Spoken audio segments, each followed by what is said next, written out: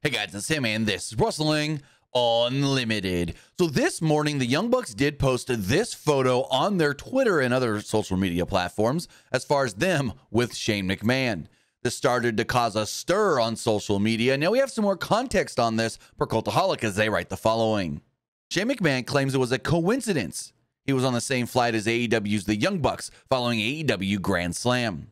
Shane McMahon and the Young Bucks were seen speaking and laughing together prior to boarding their flight this morning in New York. McMahon was sat in the row directly behind the AEW EVPs in the first class section of the plane.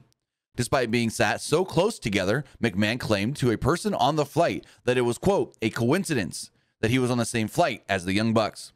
They did not interact much throughout the flight as the Young Bucks slept most of the journey to Salt Lake City, with all three of them waiting back after the plane landed to take a photo together.